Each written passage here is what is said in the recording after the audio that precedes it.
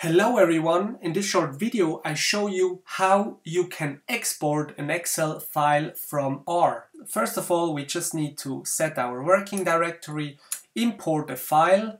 We just import this data file. When we want to look at it, we just type in data and we see it here.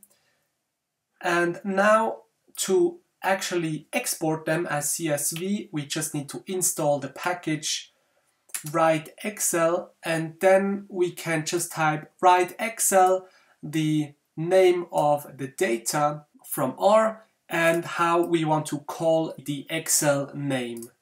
So we just run this, and actually now we already see the output name as we typed it here. So this is just the same table in Excel. Yeah, great.